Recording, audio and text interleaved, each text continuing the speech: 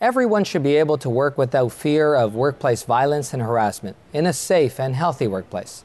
Violence and harassment in the workplace are not tolerated in Ontario, and that's why we've brought in legislation to address workplace violence and harassment in Ontario. In the following video, two Ministry of Labour inspectors discuss the requirements in workplace violence and harassment prevention and outline what they'll be looking for during workplace inspections.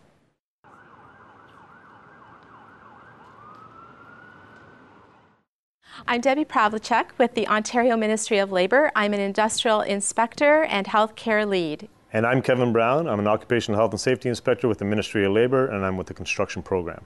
Workplace violence is the exercise, attempt, or threat of physical force of a person against a worker. Or it's a statement or behavior that a worker could reasonably interpret to be a threat to exercise physical force that could cause physical injury in the workplace against the worker. A workplace violence policy and program and a workplace harassment policy and program. Workplace harassment means engaging in a course of vexatious comment or conduct against a worker in a workplace that is known or should be known to be unwelcome.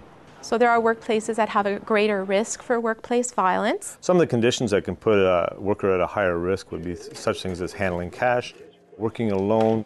Hello, Northeast Nursing Station. Working with the public, could be working with an unstable client. Are they on night shift hours? And it also looks like you've identified a lot of your associated risks. Each workplace has specific risks, and that is what is required as well for the workplace violence legislation, is to conduct a risk assessment. It's important for the employer to do a risk assessment because they'll be able to identify the type of work, the conditions of work, and the nature of work that they do, and the risks that would be associated with their workplace. Okay, I'm also looking for your health and safety policy in your program. Okay, keep that one over here. Another requirement would be to ensure workers are reporting incidents of workplace violence and harassment. Also, it requires the employer to investigate these incidents and to deal with them. And also to have a mechanism in place that would summon immediate assistance in case of a workplace violence act or a potential for one. We have an emergency buzzer system, plus we have a code white call, which is... It's important for the employer to have a policy, a program for both workplace violence and workplace harassment, and also develop training and deliver that training to their workers on their own procedures and their own policies. When it comes to a workplace, I generally am speaking to the workplace parties about policies that they have in place. They may have a manual on many of the measures and procedures that are part of their program.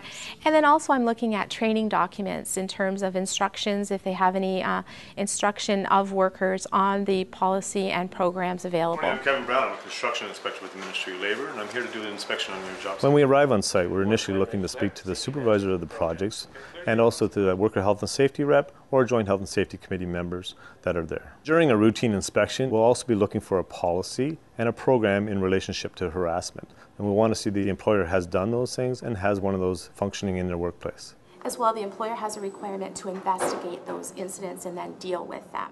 In the event of workplace violence, the Ministry of Labour is not the first responders. In any case of violence or attempted physical force or threat of violence in the workplace, it's still the role of the police to investigate and to deal with those incidents.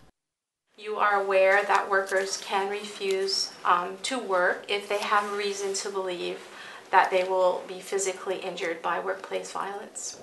Nobody should expect workplace violence to be part of their normal job. Workplace violence is not tolerated in any workplace. People should be able to go to work in Ontario without fear of workplace violence or harassment.